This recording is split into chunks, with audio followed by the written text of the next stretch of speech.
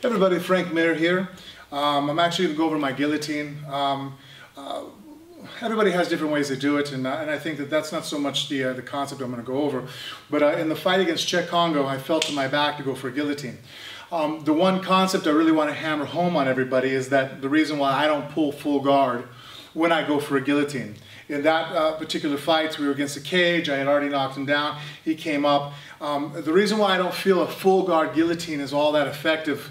It can be, but the problem is that it's a commitment that now you're on your back. If you miss it and your opponent's in your guard, they can rain down and really turn the tides. And not that I don't mind being in my guard, but I want it to be under my decision and not that you lost a position and now I'm on my back. So if I lock up a guillotine on Jonas, I do all the simple stuff with an arm, just the guillotine just without an arm, that anybody else does. I lock up the choke, I make sure that my other arm is elbow high, I'm driving the hips, all the normal stuff to put the pressure on the carotid arteries.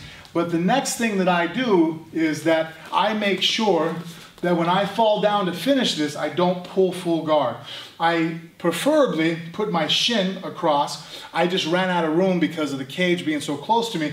I think in the fight, I ended up stepping over his leg and then had my foot ready to block. The reason why I do these type of holds, and preferably this one is my favorite, I put my shin inside so I have pressure to squeeze and pull, and then I put my foot on their back. And now, same thing that everybody else does, the other elbow goes up high, I twist, I squeeze. The great way of this is though, if I miss the guillotine or he rolls off, I can get up on top, but he's not gonna trap me down. I have different positions I can go for now, whether it's an omoplata, whether it's just a regular stand-up, I don't like what I see, I start moving my hips back out. I have a way of bailing on the move so that I'm not committed.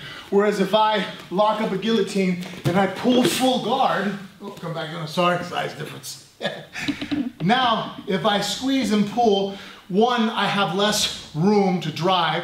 If Jonas defends it properly with his hips up in the air and tripods in, well then now all of a sudden I break the guillotine and now he's in a good position that the judges deem that he's winning right now. I have to now fight out of this, go for submissions, sweeps, or stand-ups, but now I've given my opponent a dominant position in the eyes of the judges.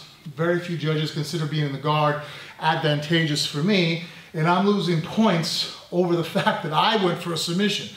Whereas if I was letting him pass, he pulls his head up, he's not in the control position yet. I missed it, I can post my hand, my foot's blocking his hips, I can start twisting down and be able to remedy the situation. So that way, now I have a technique in my arsenal that if I miss, my worst case scenario should be we're neutral again after a scramble.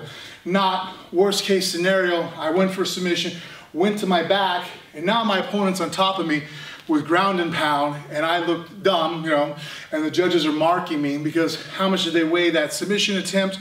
Two, now they're weighing that my opponent's on top in a dominant position throwing punches. So that's been my mentality now with submission attempts is make sure that at worst case, we're neutral. Best case, I go for a submission and I'm still on top of you afterwards, or I'm able to get on top because of the way I secure your body. So that's my stuff. If you guys like it, my official fan page on Facebook is the official Frank Mir. Snapchat, or not Snapchat, Instagram and Twitter is the Frank Mir. And you can follow my twice weekly show I do with Richard Hunter, Phone Booth Fighting, which has its own Facebook and Instagram, Phone Booth Fighting. Snapchat and Twitter is just Phone Booth Fight. And I also, too, I break down fights with the ACB now.